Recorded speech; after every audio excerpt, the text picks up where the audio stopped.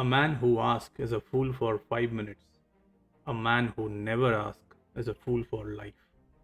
SRv6 is a next generation IP bearer protocol that simplifies the complex traditional network protocols.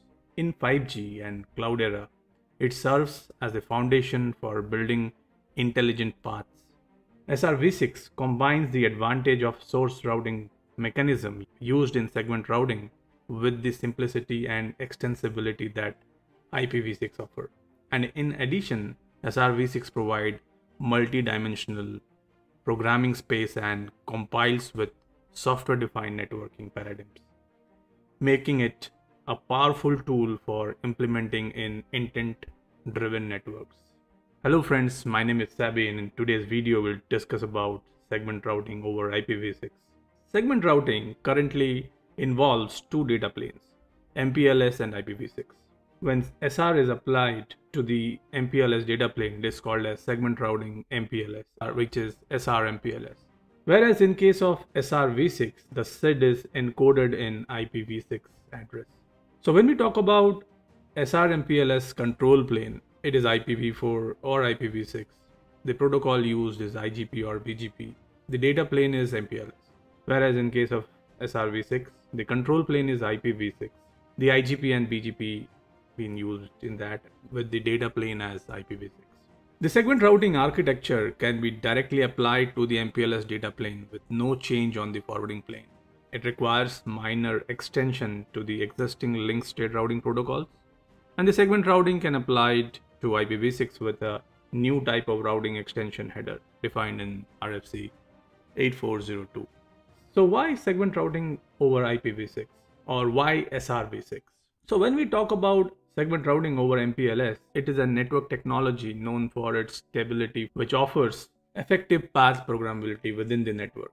The path programmability refers to the capability to define and control the specific routes that traffic take over through the network. SR-MPLS achieves this by using MPLS labels to steer traffic along with the predetermined paths, offering flexibility and control in network routing.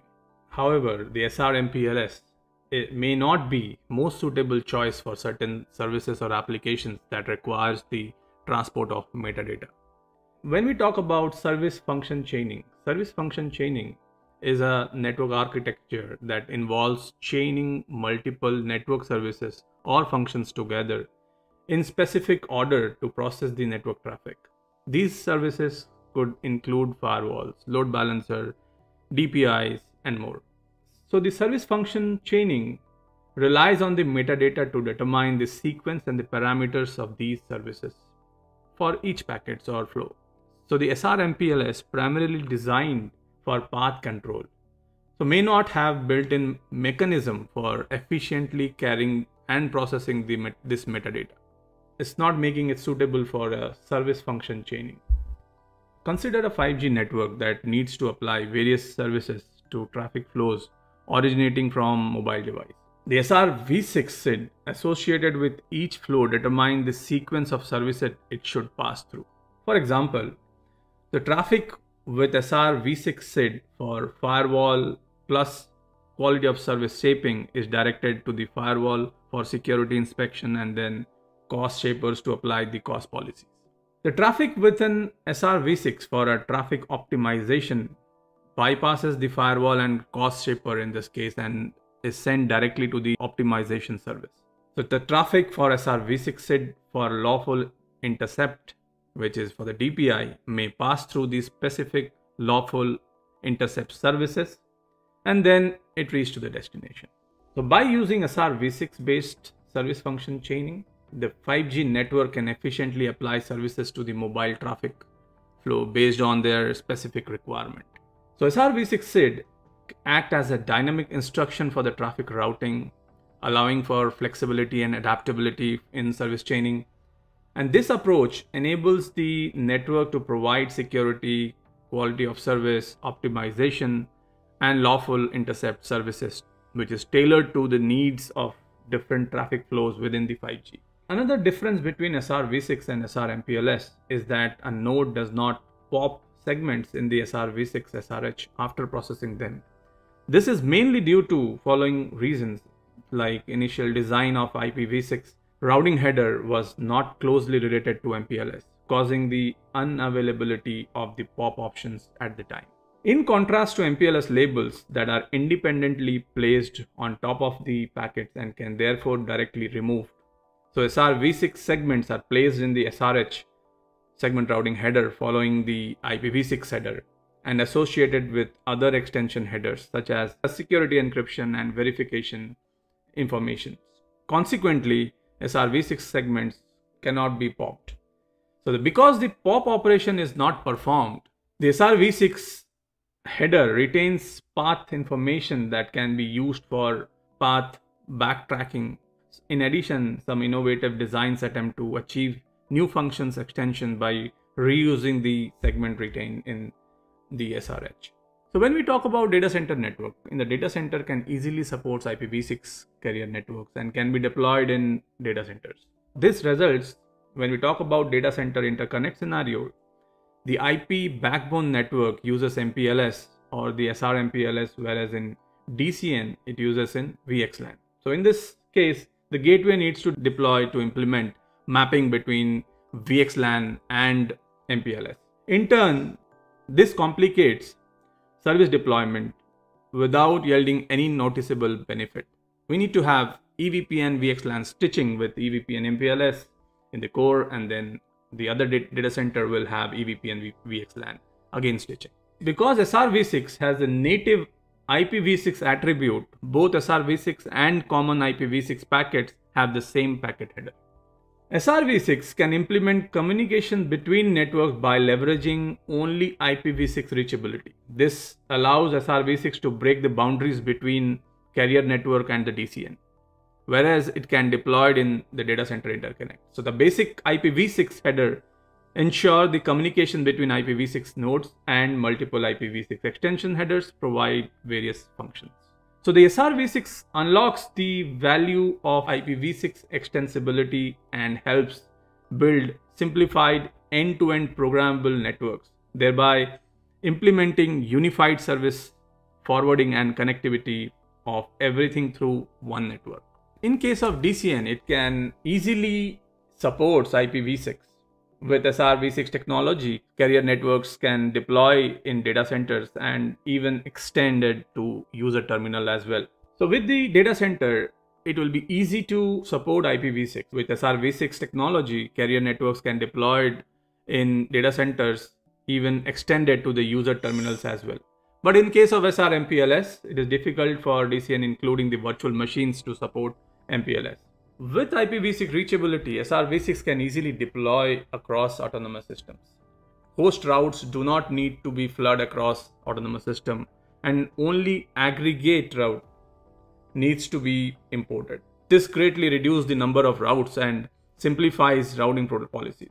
Whereas in case of MPLS, only SR-MPLS TE can used across autonomous systems and need an inter-race controller for that. The local PE requires the loopback host to remote PE. All the loopback host routes of remote PE need to be leaked in this case. SRv6 can reduce the number of existing network protocols and simplify network programmability, thereby better coping with the challenges of network deployments in the 5G and cloud era.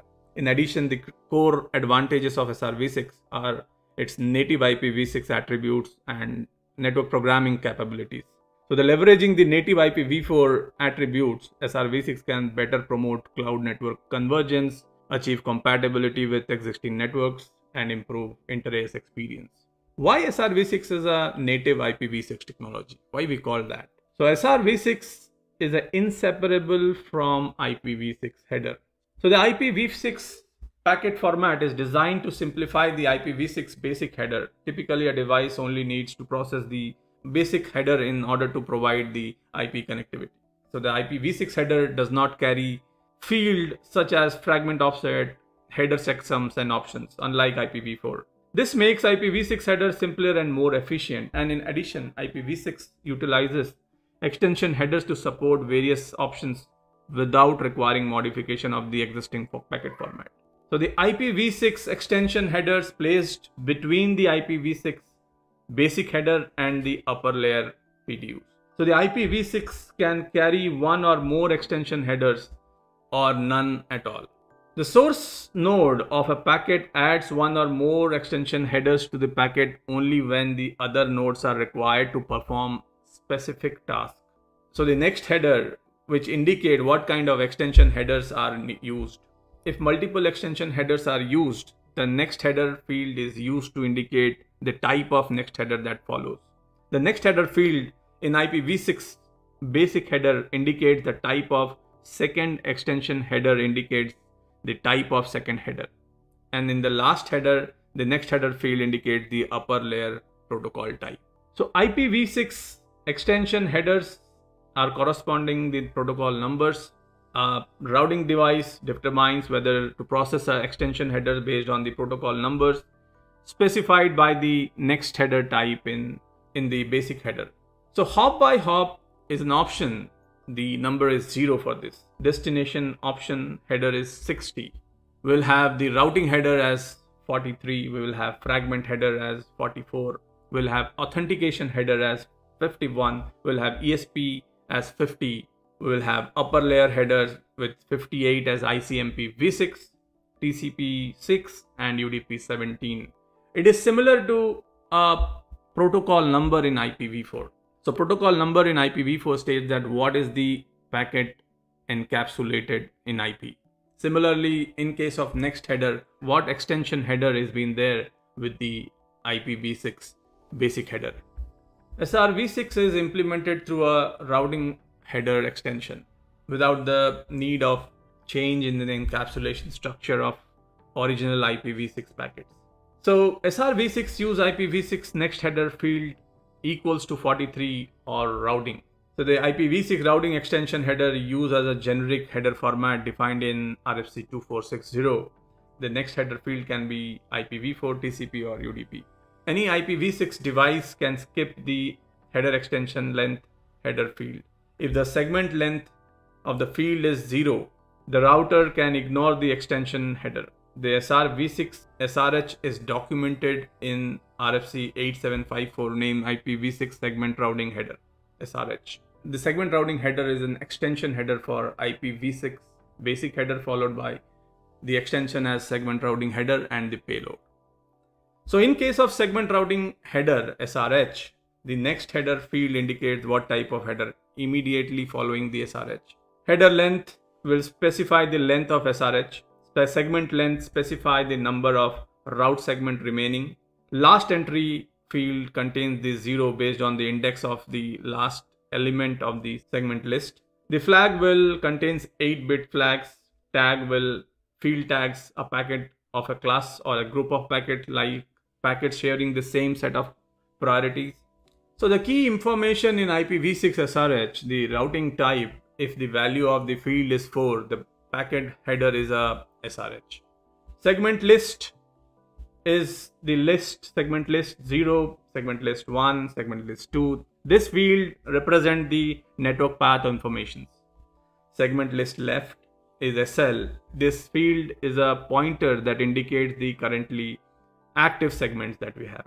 So this is all about the basics of SRv6 in part 1. So we discuss about why we need SRv6 over SR-MPLS and what is the packet structure, what is the segment routing header, what is the extension header, why SRv6 is called as a native IPv6 attribute.